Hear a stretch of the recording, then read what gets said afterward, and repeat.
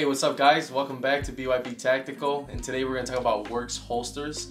Now, I already did a review on Werkz holsters before, which was this specific one. There was a few problems that I had with this one. Werkz holsters saw the video. They actually corrected me. So I actually had the wrong holster in terms of for the P320 and the light combination that I had. So they sent me the correct one, which was, if you don't remember, it was the P320 with the PL Mini Valkyrie 2. So they sent me the correct holster for the P320 that I have, which is the full size, which honestly doesn't matter because in the last video, like I mentioned before, Werkz holsters fit all sizes. It could be full size, compact, subcompact, it fits all of them. So anyways, let me show you the problems I had before. So the problems I had before, which by the way, before anything, we are being gun safe. There's no magazine, nothing is chambered. So the problems I had before was in the last holster, which was this one. It had a little bit of play. See that? There's a little bit of play. So then I figured, I was like, maybe I really didn't think twice about it. I placed an order and then I just got it because I was like, I needed one for my light combination. Turns out I ordered a holster for the Mini, but it wasn't for the PL Mini, it was for the Baldr Mini, which is the one that Olight offers with the laser on it. So anyways, Werkz holsters saw the video, and like I mentioned before, they sent me the correct one. Again, it was my fault, so it's kind of an embarrassing moment for me, but you know what, I'll admit it, I ordered the wrong one. So they sent me the right one, free of charge, which, not many companies would do that. Not even many companies would show interest in terms of like, videos and whatnot. So the fact that they saw it and they sent me a new one so it could accommodate the last one, and they didn't even ask for the other one back or anything like that. You guys earned yourself a customer forever, especially when it comes to Olight products. I like Olight products, and the fact that most of the holsters that they offer is directed more so towards Olight. Like I said, I'm gonna stick with them for a long time. But let me show you the now updated holster, which was the correct one that they sent me, which is with the PL Mini Valkyrie 2. So no more of that play. No more of that play. And you know what? I want to say this is good. There's a good holster now. It's always been a good holster, but the only issues I had was with that one, there was play in it. And you know what? Now it makes sense why there was play before. I had the wrong holster all along. However, since they did send me the new holster that matched the PL Mini Valkyrie 2 with the P320, like I said, full size, compact or subcompact, I still had the other holster, which was for the, again, P320 with the Baldr Mini, which is the one with the light and the laser. So I'm like, you know what? I'm gonna buy that Olight then. Let's do another review on another one of holsters for another light bearing. So I went ahead, I took full advantage of the sale that they had going on for Black Friday for Olight, and I bought the Baldr Mini, which, like I mentioned before, it has a light and it has a laser, and you can have them both on command. I am gonna do a review on it, but just so you kind of have an idea, so if you're ever looking at Olights, right, and you're trying to see what's the difference between the two and whatnot, obviously the features, but I always thought that the PL Mini Valkyrie 2 and the Baldr Mini were the same size. They just looked alike on the picture. I really didn't get into detail in the dimensions and whatnot. I will say it was definitely like an impulse buy. I wanted a lie and I was just getting into it. But so look at the difference on the two. Do you see how the height of the Baldr Mini is slightly bigger? I don't know the exact measurement, but it is bigger and it does make a difference. So let me show you how that looks now. So in the old holster that I had, which was this one that I was using for the PL Mini Valkyrie 2, and it was the wrong holster for the wrong light combination. Let's look at it now with the Baldr Mini and how it fits. And of course, it fits like a glove. There is no play. Do you see that? I'm trying to rip it off. There is no play there. Has the same features where it is magnetic charging, so you just got to plug it in, throw like the cord in there, and automatically magnetizes over to the charger. That's the one thing, like I mentioned before, that I like about Olights, is that it's It's a very, it's not like, I don't want to say tactical. I hate that word because everyone uses it now. Like, oh, it's tactical this, tactical that. It's like I get to throw a freaking tactical sticker on a water bottle and call it a tactical water bottle. So I hate that terminology. However, it's more like a consumer based light in terms of, you know, if you're putting your gun on a nightstand and stuff like that, you could throw the cord on there. If you have it on your nightstand with your phone charger or something like that, you throw it on there, good to go. There's no issues when you want to draw, like I showed in the other video. Check that out. I really did jump in depth with the holster and how it works in terms of this. Now I want to jump on and talk about something else today.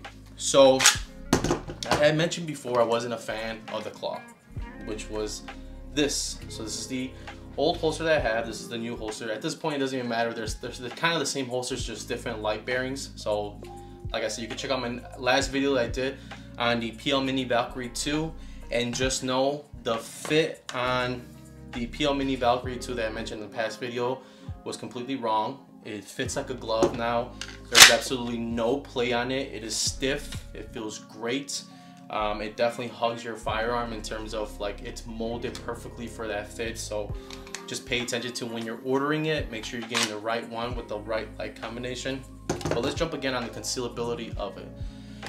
So the issue that I had before, not an issue, but I didn't really like it, was the claw, which was that right there if you can't see it. So it goes in your pants, you know, because these are in waistband holsters. It goes in your pants and it kind of just feels weird. So I took it off.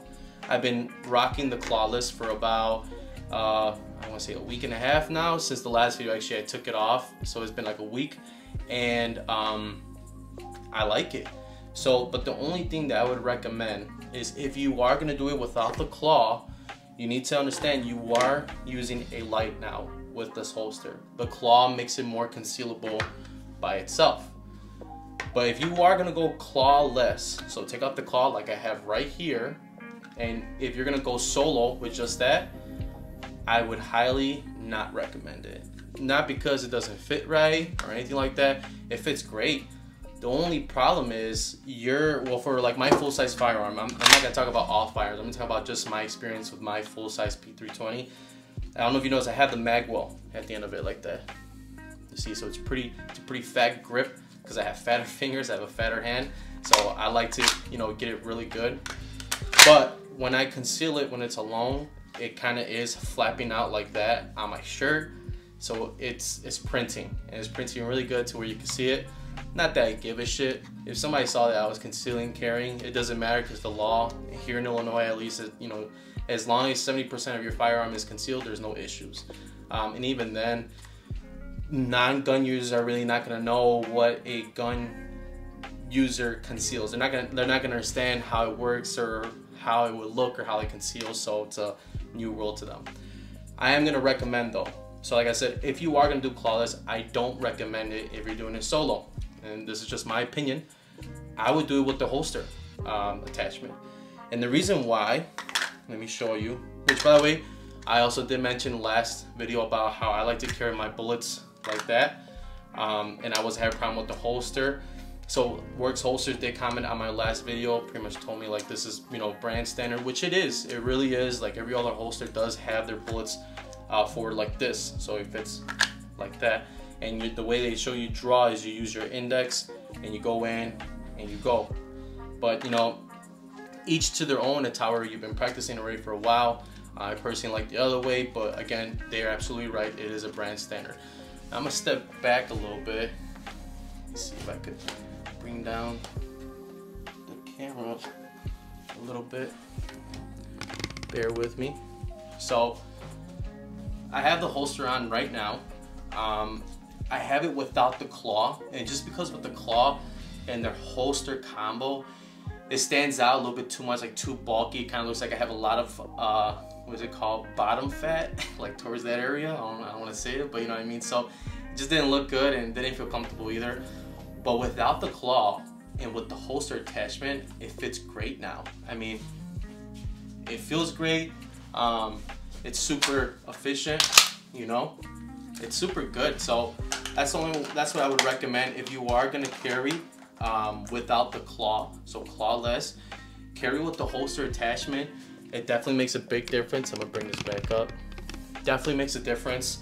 So yeah, again, Werkz holsters did a fantastic job with this holster in general, and the fact that they are kind of like bending to like the Olight combination, because like I mentioned before, the big ones are like the Surefires or the TLRs, and the fact that Werkz holsters is really trying to make a splash in the water, I guess, with their holsters for Olight products is great. And the fact that I don't think you really understand how innovative this is, the fact that you can fit both or three, the full size, compact, and subcompact P320 in the same holster is super innovative.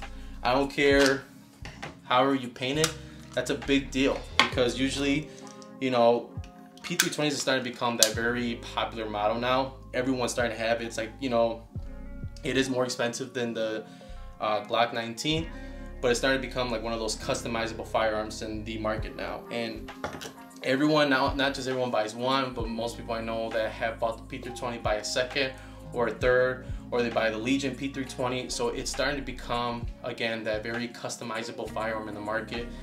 It's not starting, it's been for a while, but I think a lot of companies are starting to pump out a lot of features, a lot of upgrades, a lot of mods for the P320. And like I said, super innovative from Werkz holsters, at the fact that not only can you fit your full size, now I don't know if you see how that extra, like, I would call it like ½ inch sticks out. So not only does your full size, but also a compact and a subcompact fits in the same holster. Now, like I said, might not be a big deal, but if you're in the gun world, you know what I'm talking about. Super hard to find something like that. And here's another thing to think about. If you're into competition shooting, I haven't tried it, but in terms of like getting a compensation at the very end. Now, if you know what a compensator is, so not compensation, a compensator. But if you know what a compensator is, it's pretty much something that you can put at the end of your barrel, which if you got a longer barrel, a threaded one, you put a compensator at the end. And what it does is when you shoot, it directs the gases away. So therefore, when you shoot, boom, like that, instead of like regularly your firearm going back and jerking, the gases being spread out like that makes it go flat. So it makes it go flat and go back, flat, you know.